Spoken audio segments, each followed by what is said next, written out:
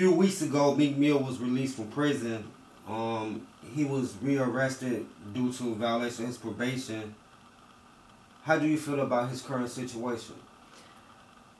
Okay. That's a good one. Alright, so pretty much right now Meek, he getting a lot of publicity for it. Like, he turned himself kind of into a martyr in that sense. He wanted to be like the guy who got thrown under the bus and then everybody went and sang. But I respect it. I can't even, like, I can't front on him.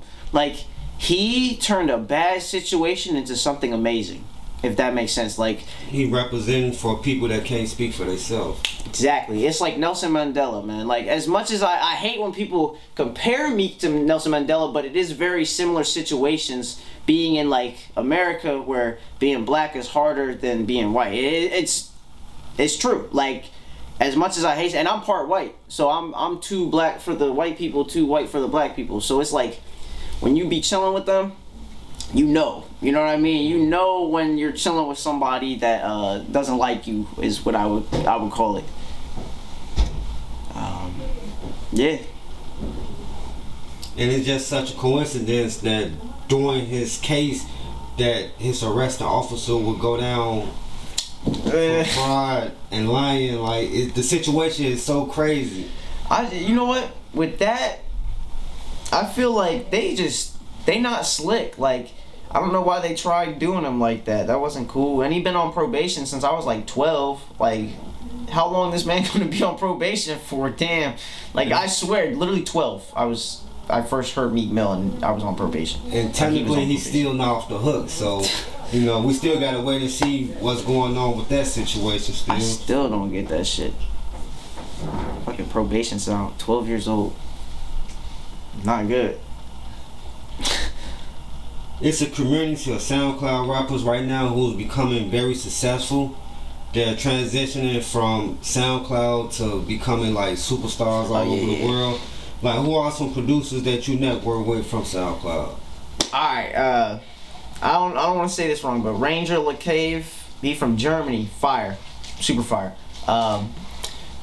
Who else? Like Big Head fire. He was listening on my Chapo shit, and it was literally because of SoundCloud. He would never heard me if it wasn't for SoundCloud. A lot of people, like, I feel like SoundCloud blessed a whole generation because it created almost like a musical revolution. Like, before, people was only rapping just to like make money.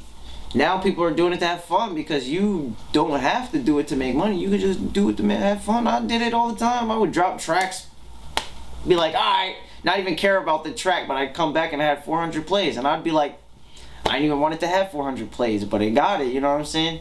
And people don't understand that SoundCloud, like, that shit is the generation of 2017. Like, the whole generation, like. Yeah, like, SoundCloud has been around, but right now it's like that's where the talent's coming from. Yeah, like it was around the whole time, but like shit just started popping off, like Lil Skies and shit, and even Zilla, Tekashi 6ix9ine, all them motherfuckers, they came up off of SoundCloud, now that I think of it, and like, that's dope. And right now, Chicago video director Cole Bennett with Lyrical Luminary, he's been really putting those SoundCloud artists out. I can't forget the one guy name, but I love his music a lot. I wish I could think of his name right now. Oh my God! But man, that's like one of the best SoundCloud artists. Well, artists that came from SoundCloud that I think. Oh, Ski Mask? Is it Ski Mask the Slum God? Was it the